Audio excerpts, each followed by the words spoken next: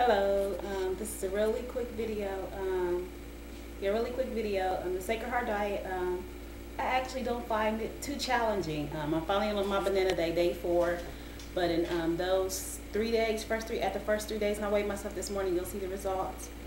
But yeah, but I actually like the Sacred Heart Diet. That way I don't have to think too much about what I'm gonna eat, because usually I eat the same breakfast before I start the diet. I eat the same breakfast every day, and I will eat the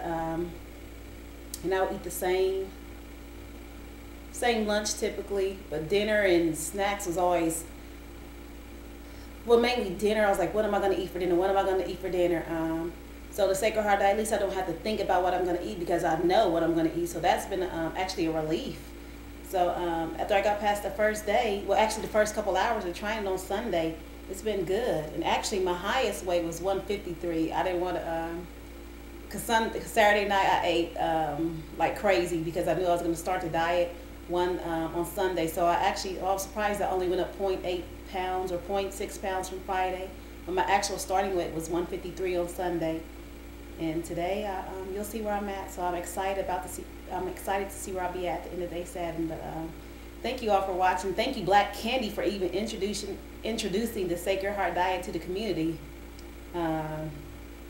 Yeah, so I'm excited.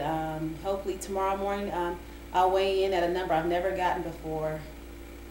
So I'm excited about that. Oh, can't wait. But that's it. Bye.